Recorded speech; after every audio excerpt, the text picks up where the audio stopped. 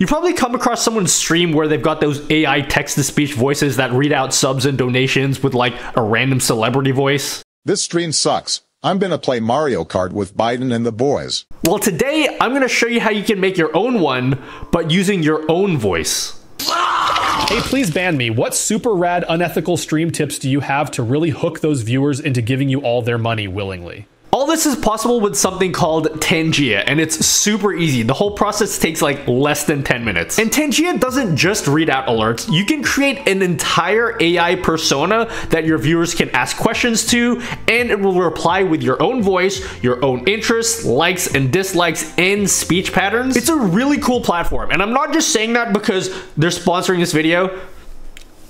I was gonna make this video anyway, but they don't know that. Sorry, Alex, you signed the contract already. But let's just start with cloning your own voice because that's why you clicked in this video. So head to tangia.co. I'll leave that link down below. You can sign in with your Twitch or YouTube account, and I believe it supports Kick as well, but Kick is cringe, so we're gonna skip that. By the way, yes, Tangia is free, but of course, this is a sponsored video, so obviously there will be paid features, which we'll get into later. TLDR, there's a 20,000 character limit per month, but there are paid and free ways to increase the limit. So please don't click off the video. I'm not done speaking. It's gonna ask you to drop a browser source into OBS, which is basically an overlay like the ones that you'd make in Streamlabs or Stream Elements. And then when you get into your dashboard, click on Tits Studio. And then there will be a script that you have to read. And all you have to do is record yourself reading the script into an MP3 file. I just used Audacity for this. It's a pretty long script. It should take you around 5 to 7 minutes. And feel free to use any voice that you want. It doesn't have to be your normal speaking voice. Illuminated manuscripts of the Middle Ages. Whatever voice that you use, just make sure that you're speaking as clearly as possible for the best results. I am illiterate, so there's no fucking way I was gonna read all of this in one go. I can't even read the first word.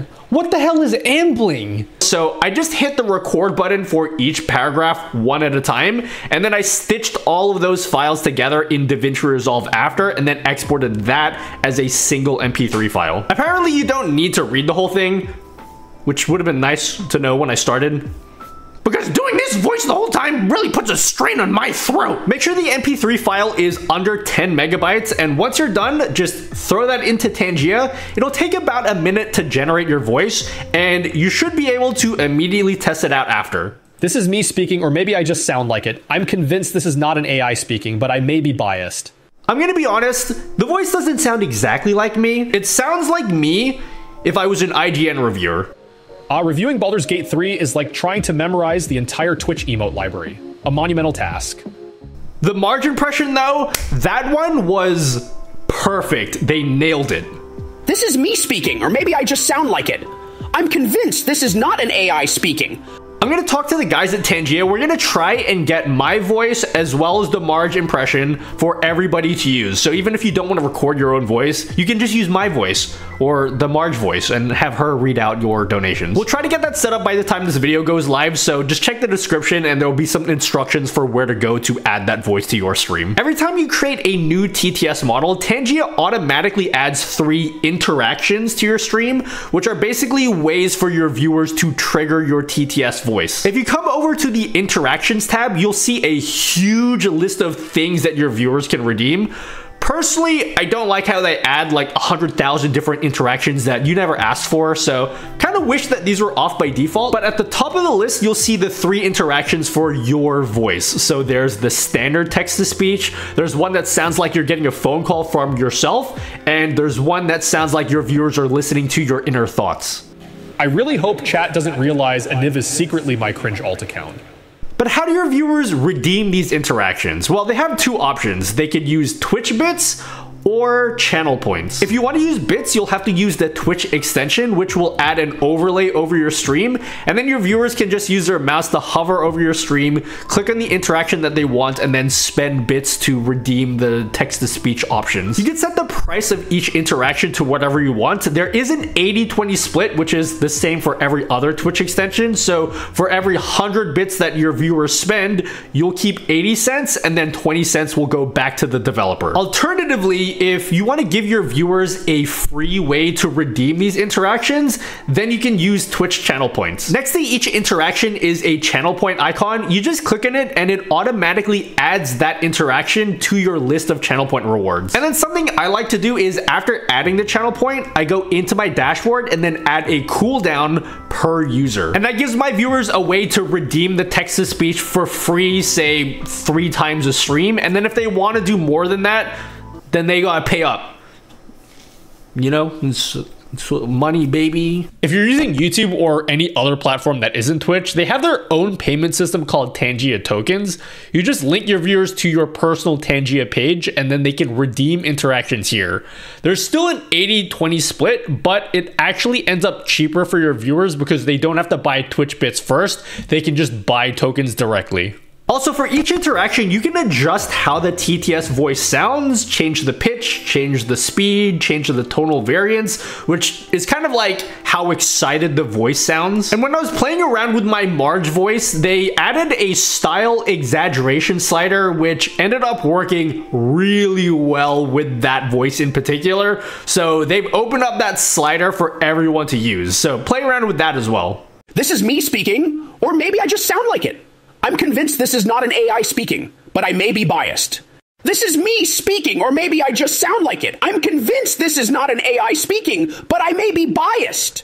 Now, on top of standard TTS messages, you can also create an entire AI persona and then have your viewers ask questions to that persona. There's a little form you can fill out with things like, what do you like? What do you hate? What is your personality like? So naturally, I put in things that I like: Super Metroid, mechanical keyboards, K-pop,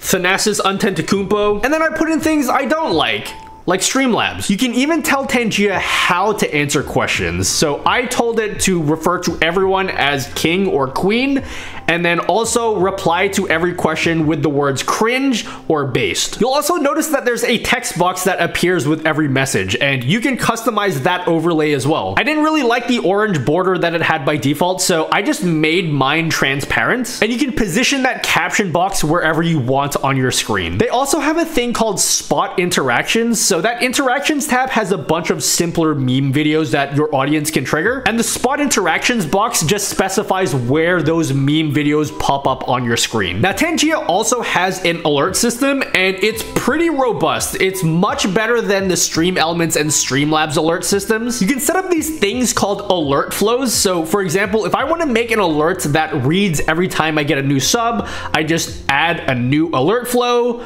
click new sub, add an action, and then select TTS. And then I can customize the message that gets read out using variables like their username and the sub tier. I can also set up conditionals like, say, only trigger TTS if the sub is a tier 3 sub. One thing I would suggest to Tangia is to add more triggers. Include a trigger for ads so we could have a TTS alert every time an ad starts running.